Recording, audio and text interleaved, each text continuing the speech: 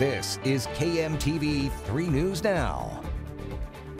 Hi, I'm Cerise Cole with 3 News Now. Here's a look at what's happening now. New COVID cases are down, but overall hospital numbers are still not at the levels health leaders want to end Omaha's mask mandate. Friday, area hospitals reported 88% of their beds were full.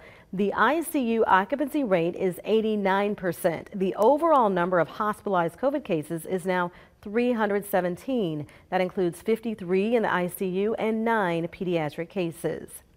An area nonprofit plans to say thank you to Omaha today at the site that symbolizes its holiday fundraising push.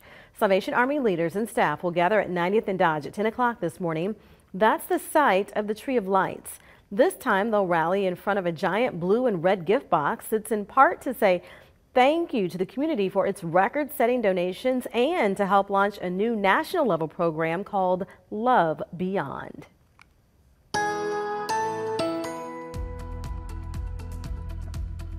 And on 3 News Now, Chief Meteorologist Mark Stitz. Lots of sunshine to kick off the work week, and we start to warm back up. Highs close to average, around 39 degrees. Overnight, not as cold as a few more clouds start to push in. We'll drop it down to 23. And then tomorrow afternoon, it's going to be windy, but also warm. Highs near 58 degrees with a mix of sun and clouds. Doesn't last long, though. We drop back down to 39 for Wednesday with mostly cloudy skies and some extra wind. And then late Wednesday night, heading into Thursday, potential for a little wintry mix and snow, but should stay south of the Omaha Metro, more down towards northwest Missouri. So most of us will be dry midweek. Thursday afternoon, a little bit colder, highs near 30.